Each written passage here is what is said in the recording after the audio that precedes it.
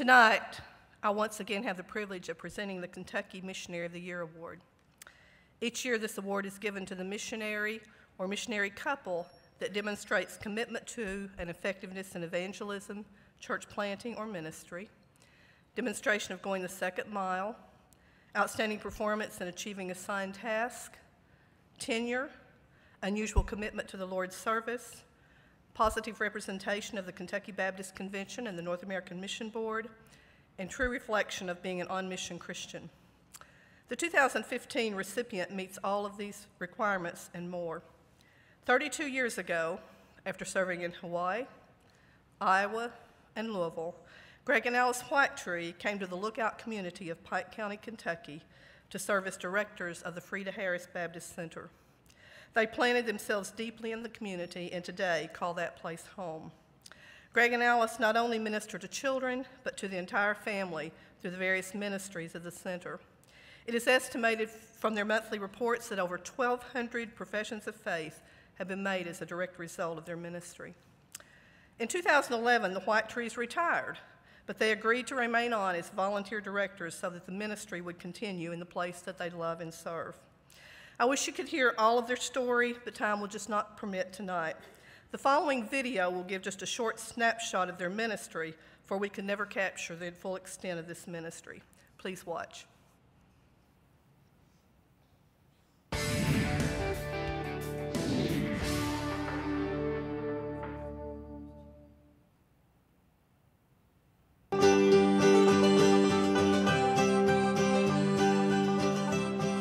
Eastern Kentucky has long been known as coal country, but tucked into the mountains in Pike County is one of the real gems of Kentucky Baptist ministry, the Freeda Baptist Center.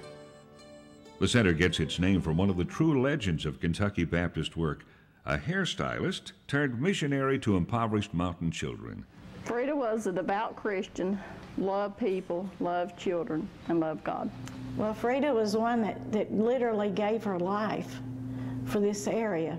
You could go any place and mention her name and people know her. I've seen so many miracles that I probably couldn't even describe them all. We had so many people that she would stop and ask them to come to church, always stop.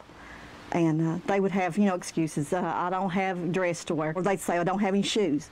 And one day, I was up front with her, and she opened the door, she got out. She said, what size shoes do you wear? And I don't know, I think she said 9.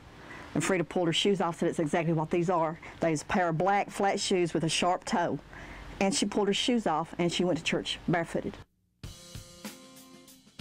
What Freeda began continues today through the ministry of Kentucky Baptist Convention and North American Mission Board missionaries Greg and Alice Whitetree. They have served at the center since 1983.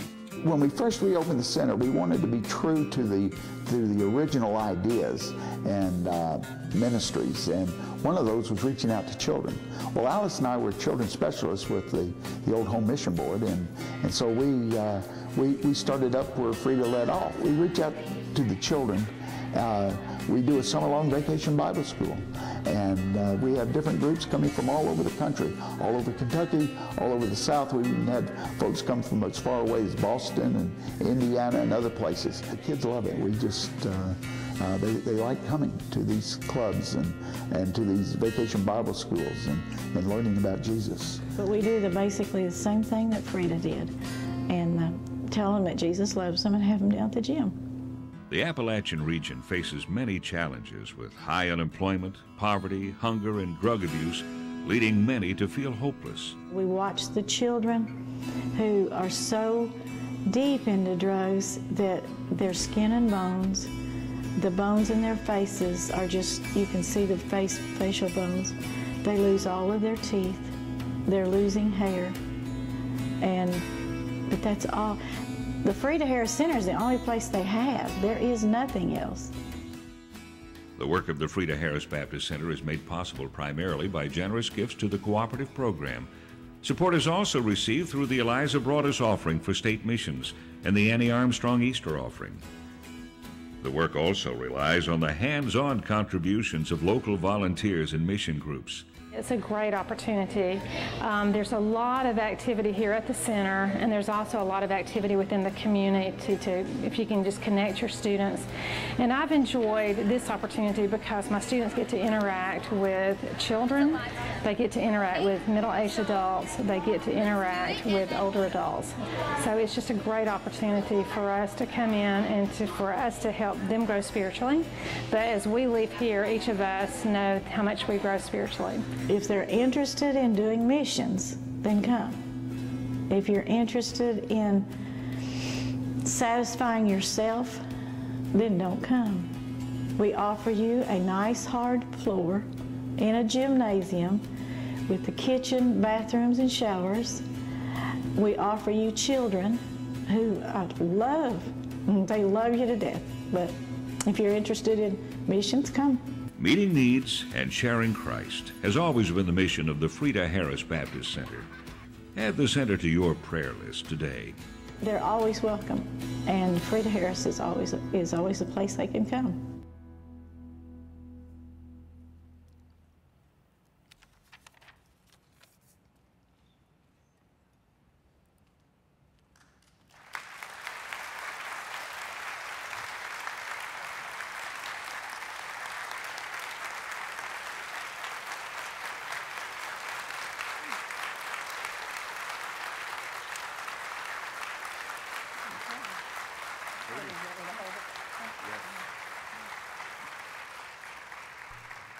Greg and Alice, I'm pleased to present to you the 2015 Missionary of the Year Award. Congratulations, and they have a few words they'd like to share with you.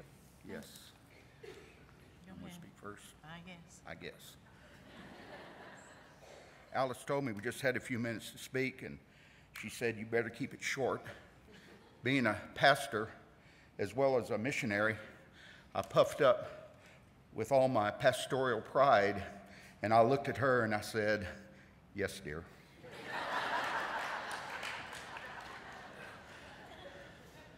We came here to the mountains of eastern Kentucky, and Freeda Harris spoke to us.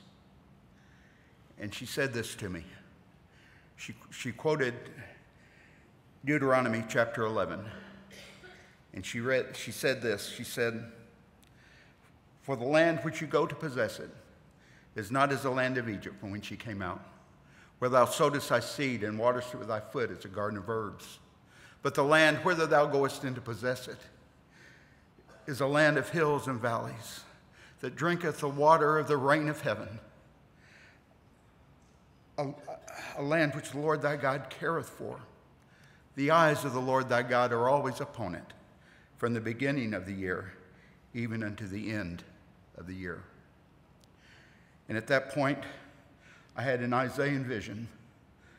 The room didn't fill with smoke, and I didn't see things flying around or anything like that. But it's as if God had his hand on Freda's shoulder, and he's looking directly at me, and he was saying, "Listen, you can forget about your past. I want you here in my present, going with me into my future." And so we stayed, and we put our roots down. And as you commission these missionaries later tonight, I want you to know that that is what God wants you to do. Go where he wants you to go. Do what he wants you to do. And put your roots down and love the people. Alice has something she'd like to tell you, though. Greg and I have been married nearly 48 years. Wow. And 45 of those years have been with the North American Mission Board, Home Mission Board, as they change their name every back and forth. But we have been in missions, and we have loved it, and that's our life.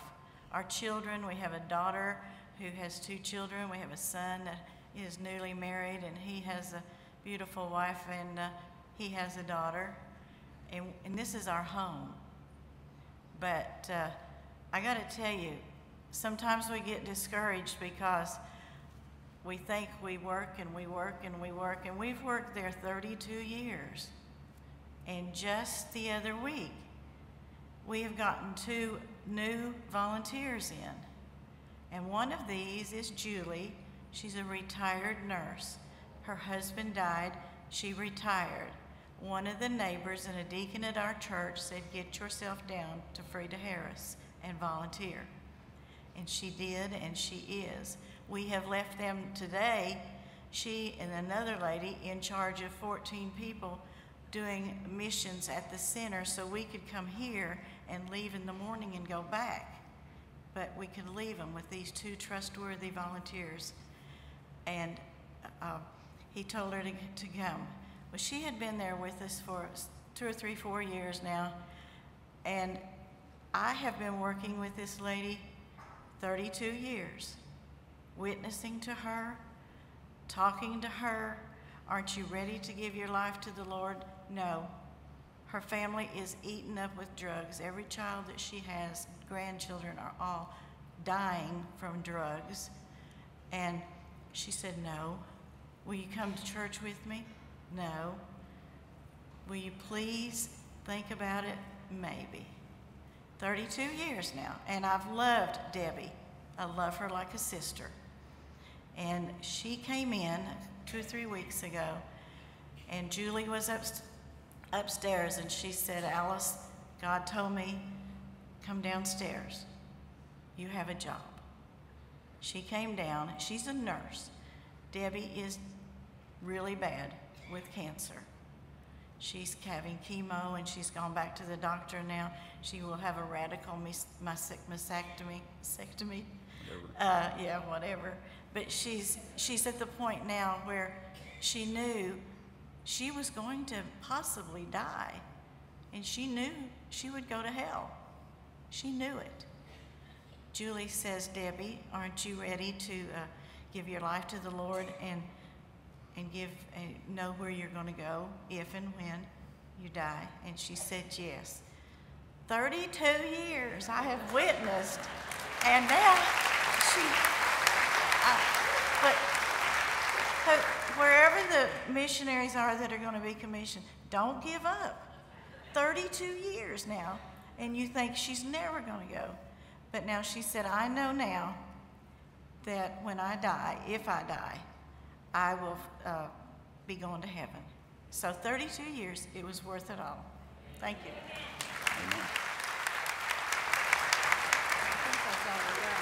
Thank you. Thank you very much for the award. We appreciate it.